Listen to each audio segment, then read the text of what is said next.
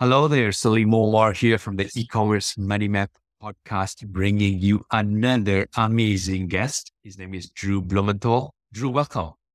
Yeah, thank you for having me, Salim. I'm excited to be here. Awesome. Drew is a marketing expert who's got experience working with numerous agencies and Fortune 500 businesses. He's honed his experience in career. He's only 29 years old. He started his own firm in 2017, so 5 years in it, grown it very successfully, helping and offering services from paid ads to web development to organic social media growth. And so, Drew, digital marketing, online marketing has grown exponentially over the last 10 years and more so the last 2 years since the pandemic.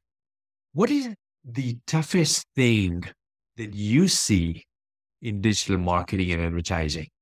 Yeah. So especially during the pandemic, a lot of new brands came to be. A lot of even big brands started doing digital marketing and advertising for the first time, meaning that things got more competitive. So if you were running Google shopping ads or running ads on Facebook or trying to rank organically, there was a huge lift in brands competing for the same terms, competing for the same ad spots. As competition gets fiercer, that impacts conversion rates, that impacts the way that people buy. It elevates what people are even looking for too, meaning if there's 5 websites next to each other and 5 of them have more reviews than you, it just makes it harder if you're not able to compete to be able to get sales or the same sales that you were getting post-COVID and even a couple years ago online. So more people out there. You're Yes. competing with more people. So what do we need to do as an e-commerce business owner to stand out? What advice would you give someone? What are the tricks? How do they stand out from the crowd? I mean, number one, figure out what people are searching for. Like a lot of times when I'm working with a client, I literally search the terms that I want or feel would be fitting for the brand and see what other competitors are showing up. Meaning I can see what their product pages look like. I can see how many reviews they have and being able to analyze what the competition is doing. I mean, the number of reviews you have on a product, especially on Google, really matter. Also, if you're selling similar products, also seeing how you're priced, what the free shipping threshold is for other brands, like all of those things are really going to matter because when they're comparing different products next to each other, if you want to win, you have to win based on quality, based on price, based on offering.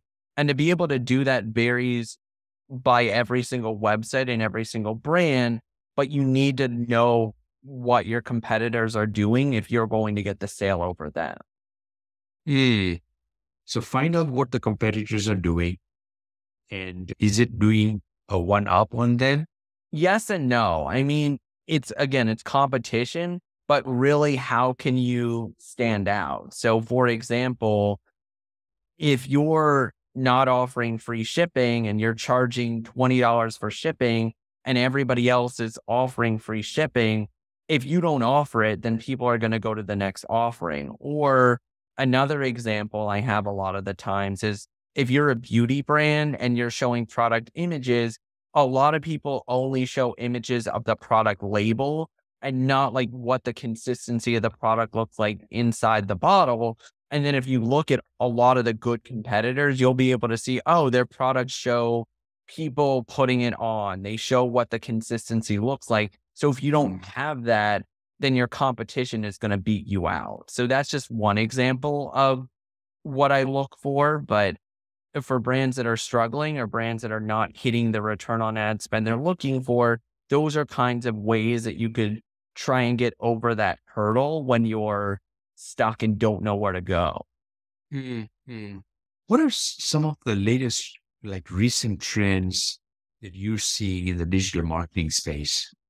I mean, AI is really taken off. I mean, I'm sure everyone listening has heard of like ChatGPT and things like that. So they're very powerful tools. Like I've actually used it even before this year.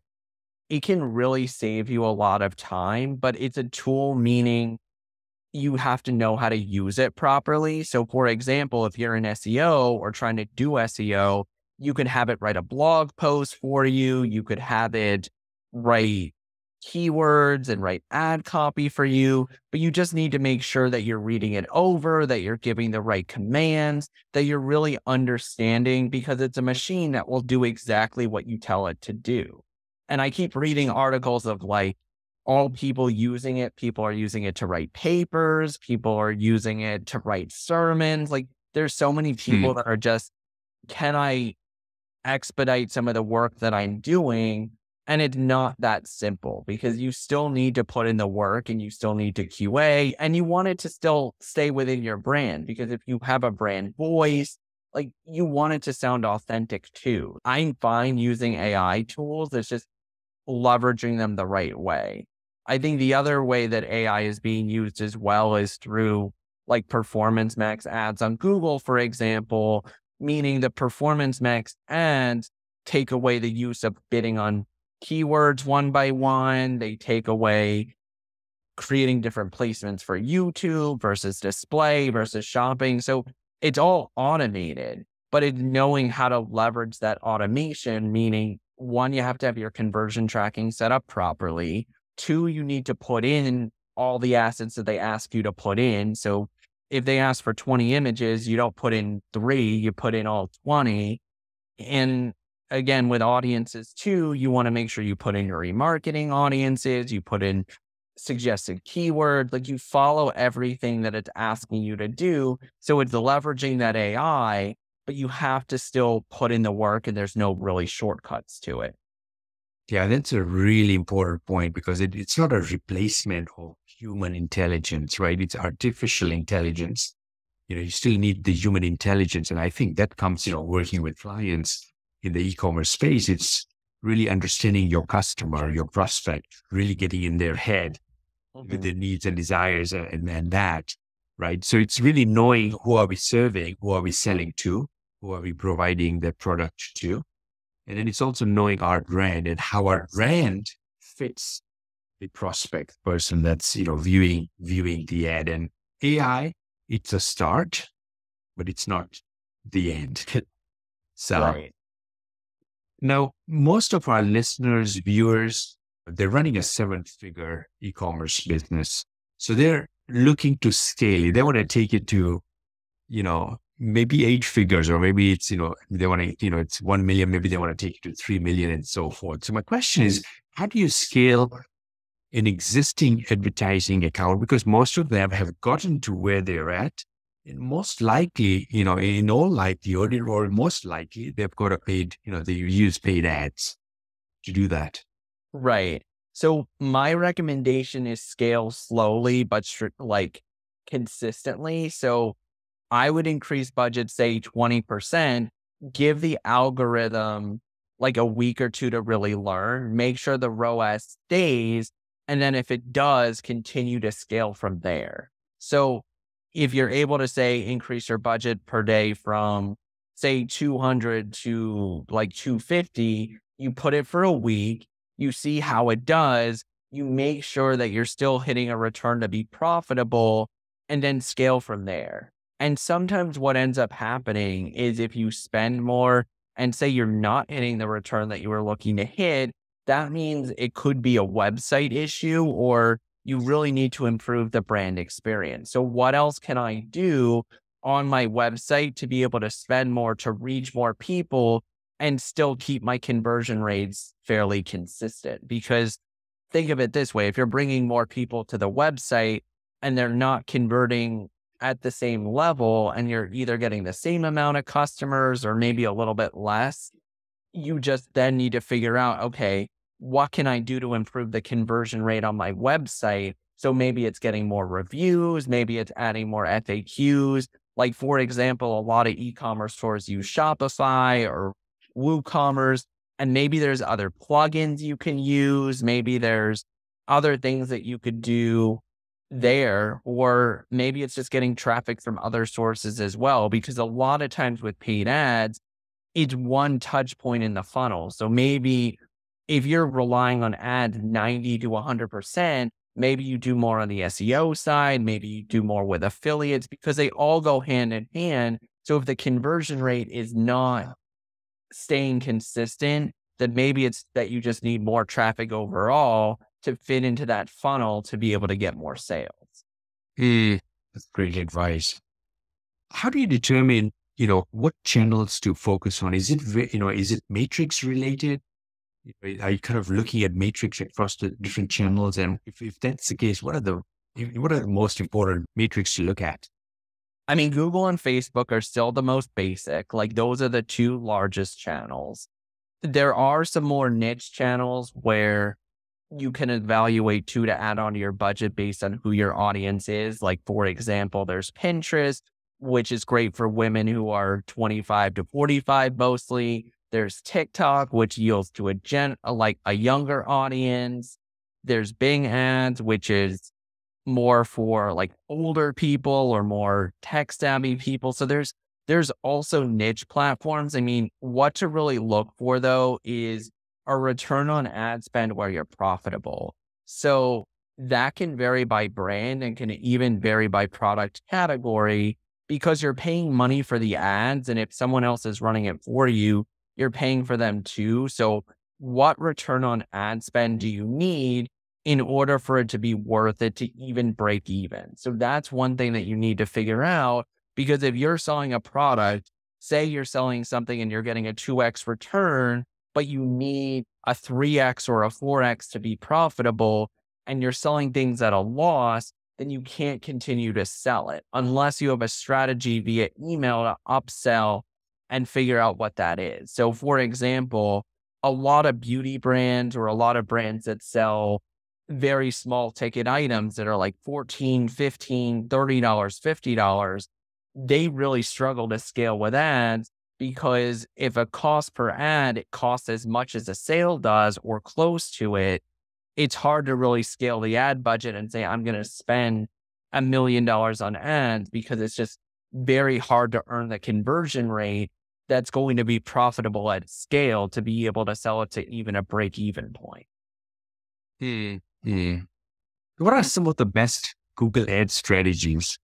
I mean, one thing that I like to look at is based on like state demographics and time of day. So for example, I might see states in West Virginia or Maine or South Dakota, or like certain states just don't really perform. And then if I'm able to look at the conversion data and exclude those states, then it can help the ads to be more efficient. Or I see like 5 a.m. or 6 a.m. or 4 a.m.